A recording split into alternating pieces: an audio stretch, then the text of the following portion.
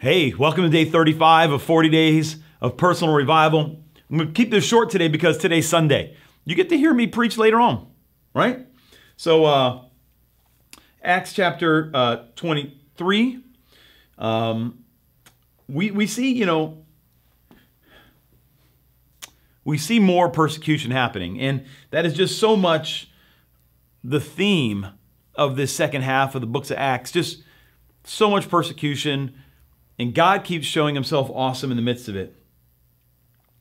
And we see Paul just has to be asking God, what's happening? What's going on? Where are we going with this? What's, are you with me? Right? Have you ever been there? Are you with me? Acts chapter 23, verse 11 says, "But on the night immediately following, the Lord stood at Paul's side and said, 'Take courage, for as you have solemnly witnessed to my cause at Jerusalem, so you must witness at Rome also.'" Paul was, a persecutor of the church, and he was arrested, and through his arrest, he was able to witness to the highest levels in Jerusalem. And God said, "Man, you did so well with that. I want you to do it in Rome also." I don't want you to be scared. I don't want you to be worried. And as we continue to go through the book of Acts here, we see why he needed that word to take courage. Take courage. You're going to Rome. If God says you take courage, this is going to happen, you got to know that in between here and there, you're going to need some courage, right? But God is faithful. And in the midst of the trials, we need to hear Jesus.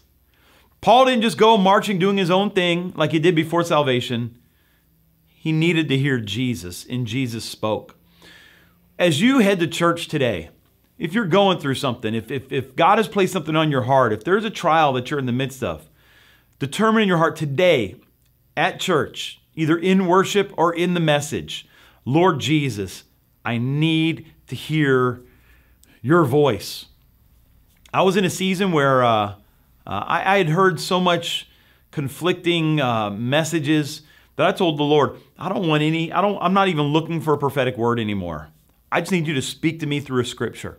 I need scripture. Just highlight a scripture to me that I can hold on to and pray into my situation.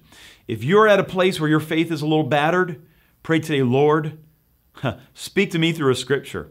Speak to me through a lyric in a song. Speak to me through a conversation at church. Something that I can hold on to." And God will be faithful. Amen? God bless you. I'll see you at church.